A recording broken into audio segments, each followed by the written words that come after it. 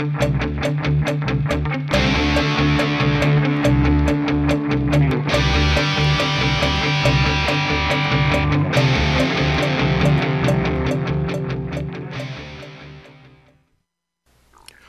to the Juniper Network's Educational Services Learning Bytes. Today's Juniper Wireless LAN topic will be an overview of our full lifecycle management tool, RingMaster. My name is Steve Elliott and I'll be your host. Section Objectives. After successfully completing this learning byte, you'll be able to log in to the RingMaster client interface and navigate the major functional areas of the RingMaster GUI. Let's now take a look at logging into RingMaster. RingMaster supports both a regular installed client and also a 100% Java-based client, so you can just open your browser up to the IP address of the server with the installation port that you use for install. If you've set up users already, then you put in your username and your password. Let's now go to our demo setup here. We have RingMaster installed with the client on the same machine as the RingMaster server.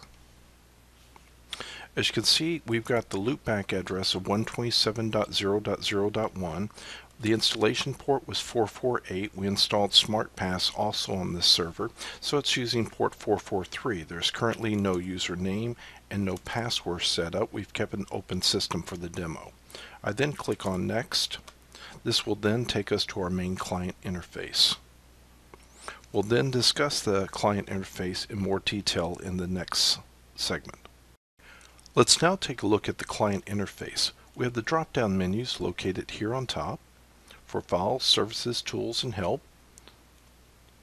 We have the functional area icons where we can go to do monitoring, where we can do reports, device management, verification of our configuration, do major configuration for our controllers, do our planning, and create policies, which is create a generic type controller where I've got common types of configurations that I'm going to apply to a group of controllers. Configure once, apply to many. Now, the organizer panel here is the left-hand side. Whatever you select in the organizer panel, you'll see that the main properties for that object appear here in what is called the viewing panel. Some of which you can change, some of which you cannot. For example, if I go down to wireless services here, you will notice that I have a table with several attributes, like I could change the SSID name. Otherwise, I can go into properties and then I can go to one of the more advanced attributes and set up, for example, I could set up encryption. At the very bottom, we have what we call the Configuration Alerts and Warning panel. Down here you will notice that I can see that I've got configuration errors and warnings. If I click on that, that will take me the same as what verification would, so that I can see what I might have misconfigured or something that I might have done that was non-standard. Warnings are non-standard and errors are just mistakes that I've made. Also located down here is whether or not any changes. Now, a local change is like a candidate configuration. Network change is like your running configuration. Maybe I made a change through the CLI versus that of RingMaster. RingMaster has gone out, polled, seen the change flag's been tripped, so therefore it would show network changes. I could then go to devices and view them.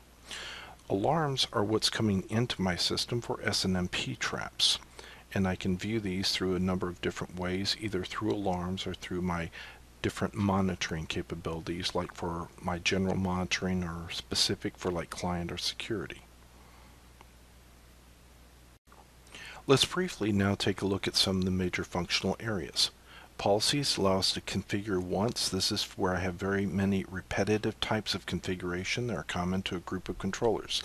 Like here, I've set up a global policy that applies to all my controllers, and this particular thing that I've set up is for radius. So I've set up a radius server, and it belongs to a radius server group that can be applied to a group of controllers that I've got assigned to the policy. And so therefore I can go back underneath configuration, go back underneath AAA, and radius and see that it's already configured, so now I can deploy it down. So once again, we're working with the candidate configuration. So policies can be either global or they can be specific. RF planning allows me to do what's called predictive planning. This requires the RF planning license, which is an advanced feature license, allows you to plan for indoors and outdoors. Now, this gives you a general plan that we're using the example built into the RingMaster. And with this, I can do advanced visualization. For example, I can look at my NG RF pattern, or I can clear and look at my NA RF pattern. I'm looking for coverage holes, and these would be like white areas like located over here on the left-hand side. Now for more advanced viewing capability, I can come into my advanced views. For example, I want to look at the RSSI because I'm planning for voice, and my voice devices are 11G devices. So therefore I'm looking for dark green and medium green. And if I see any orange, like in the upper corner here, or kind of a reddish, then that means that that could be a problematic area. So RF planning gives us great detail and the ability to play what if. Configuration now. Configuration allows us to do individual configuration tasks for a controller. For example, I may want to turn off the PoE in port 2, for example. And then I can deploy my change down, like so. So we have a fast deployment option there that allows you to do that. Now, from here, we got verification. Verification, once again, this allows me to manage any warnings or errors that I got. Warnings are non-standard, errors are mistakes that I made. For example, I've got an error here that radio profile has no associated service profile. By coming over to resolutions, I can edit the radio profile to make the correction. So it launches the wizard, takes me right to the properties wizard for that object so I can make my correction. I could also go and create a service profile if one doesn't exist. I can disable the rule for all instances or disable the rule for just this instance, and they're referring to the ability to deploy right then and there. So just a one-time exception is what I would disable the rule for.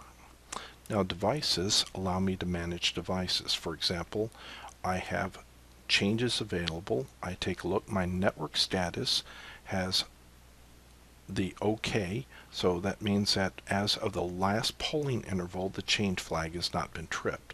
So therefore, I should be able to click on deploy and see my deployment successfully complete. Now that pushes down candidate configuration and makes it a part of the permanent running configuration. Monitor allows me to be able to monitor my devices. This gives me a summary level monitoring capability with the ability to drill down and to see my equipment in different ways. So this is, I'm looking currently at Sunnyvale as a mobility domain group, and this is controller edu-1.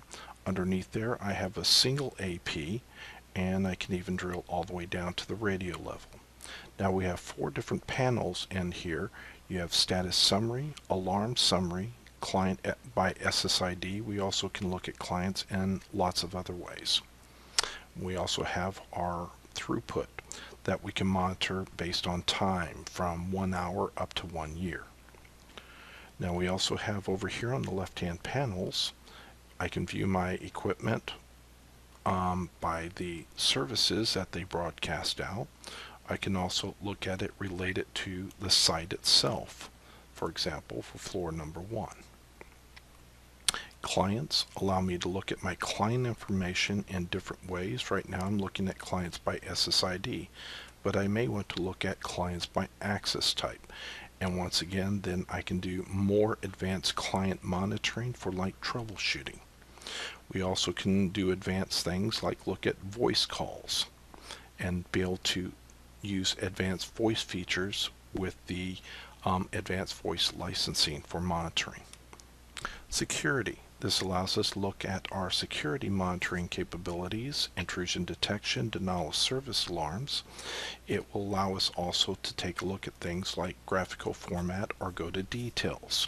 Now when I click on details, this takes me over to my alarms area where I can see a history of my alarms, and I can also see all the events related to that.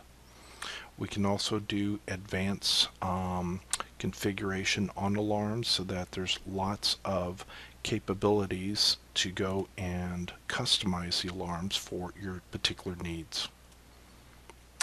Now underneath reports, we have advanced reporting capability. We give you a whole library of CAN reports. For example, it's a self-documenting system, so that I could get a complete inventory control as well as a complete configuration of all my controllers. And we can schedule reports that are important to us to run at a given time. For example, I may want to walk in as an admin every morning and at 7 a.m. have a complete rogue report summary generated, emailed to me every day automatically. This concludes the Learning Byte for the RingMaster overview. Visit the Juniper Education Services website to learn more about courses. View our full range of classroom, online, and e-learning courses. Learning paths, industry segment and technology-specific training paths. Juniper Network's certification program, the ultimate demonstration of your competence. And the training community, from forums to social media. Join the discussion.